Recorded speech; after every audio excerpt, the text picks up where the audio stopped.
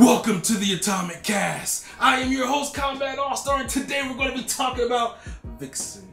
And Vixen, for all of you that don't know in regular world, is a DC character, and her power is basically getting the life force of whatever animal she thinks. Just by touching a medallion. So she can be as strong as the elephant, she can disappear like a chameleon, as fast as a cheetah, you know, whatever she wants. She's kind of like Animal Man meets Shazam, but that's a whole nother thing. But she did recently get her own TV show, which is awesome. And I thought it was going to be live action because you had the success of Flash and Arrow and iZombie. So I thought DC was going to do another live action show, but it ended up being a 5 minutes animated series, which I'm not okay with. But the series is good. It's really good. They talk about her origin story. You get a little bit about her past and stuff. And I mean, they're only about 3 episodes in. There's not really much going on in it.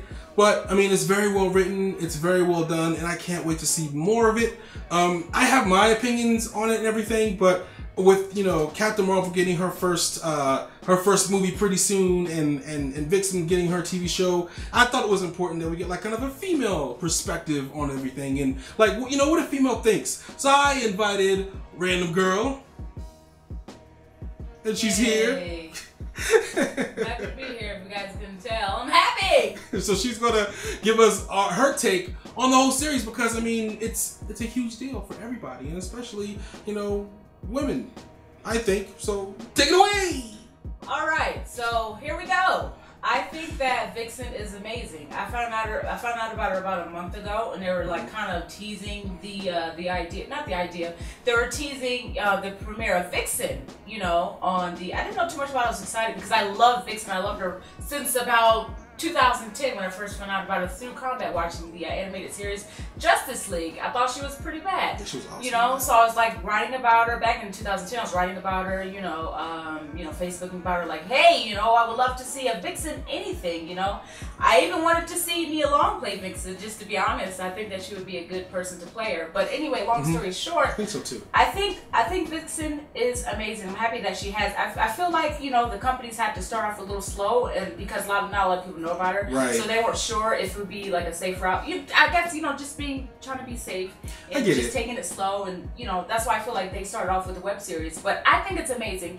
And while me and Combo were watching it, we were like, dude, like, oh man, like Combo was saying, it's so well written and everything. Just the backstory behind it, how she grew up in foster care and all that, which is the reason why she has that dominant, strong, tough personality. And a lot of times I can relate to it. So it's like, you know, I think she's an awesome character, and I believe that they're starting off slow with the animated series. And if it goes well, then maybe perhaps they should get her own TV show like The Flash and whatnot, and then eventually her own movie. So I think they're doing a good job. Yeah, and I think that's true. I mean, like, she does have her own miniseries, comic book and everything like that, but she doesn't have anything ongoing like the comics I named. Like iZombies has been a long ongoing comic, so is Flash and Arrow.